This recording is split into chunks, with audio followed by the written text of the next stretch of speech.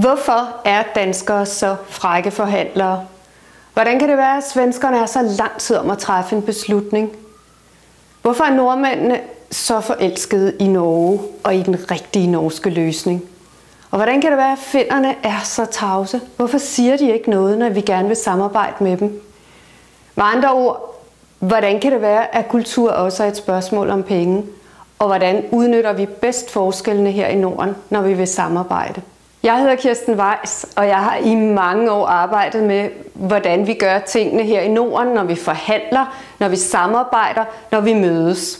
Jeg har talt med masser af ledere og medarbejdere i nordiske virksomheder. Nogle af dem fusioneret, nogle der bare skal samarbejde, andre der bare skal lukke en handel. Og jeg har gang på gang mødt ledere, som faktisk har undret sig over, at det kan være sværere at lukke en handel med dem over på den anden side af Øresund, end det kan være at lukke en handel med dem i Kina. Jeg arbejder med at skabe bevidsthed om, hvem vi er i Norden. Jeg arbejder med at fortælle, hvorfor at vi ligner hinanden så meget i Norden, og hvorfor vi alligevel har de her bittesmå nuanceforskelle i vores måde at mødes på, forhandle på og lukke en handel på. I Norden, der er vi så ens. Vi deler så mange værdier.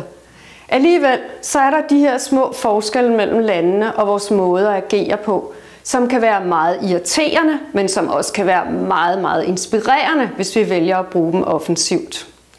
I Norden der deler vi kort sagt så mange værdier, så vi har let ved at samarbejde, og samtidig så kan vi stadigvæk lære noget af hinanden. Det er kort sagt vores store chance her i Norden, hvis vi ellers formår at gribe den.